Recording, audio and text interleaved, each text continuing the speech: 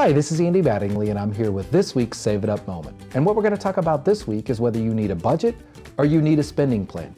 And they're not really the same. A budget is where you're going to track every single expense and you set up what you expect to spend, and then you track every month and make sure that you're on track with those types of expenditures.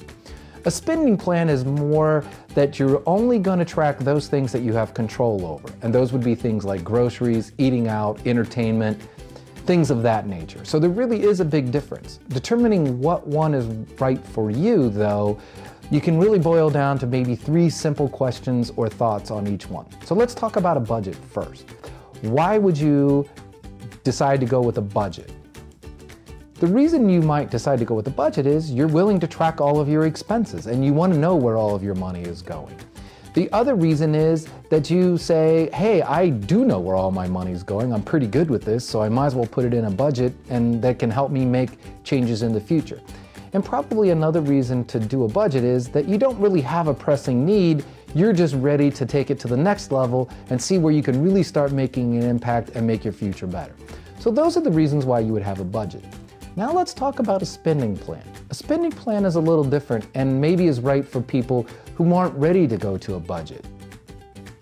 So let's start with, you really don't want to track all your financial transactions, and some people don't.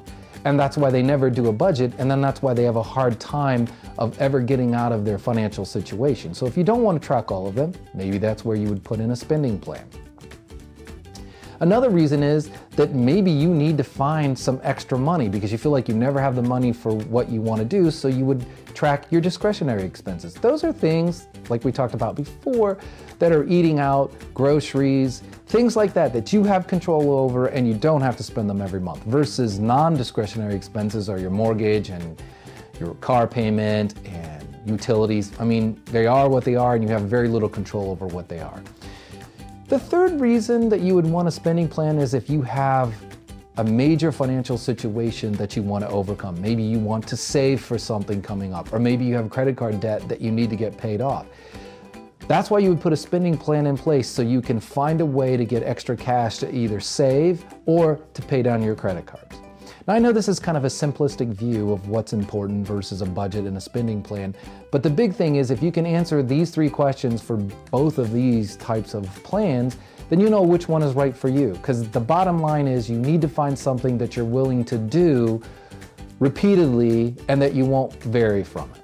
So hopefully this is giving you a little bit of insight of what makes a spending plan or a budget right for you. If you want more information on this topic or any other topic, make sure you visit the Save It Up page at formcu.com.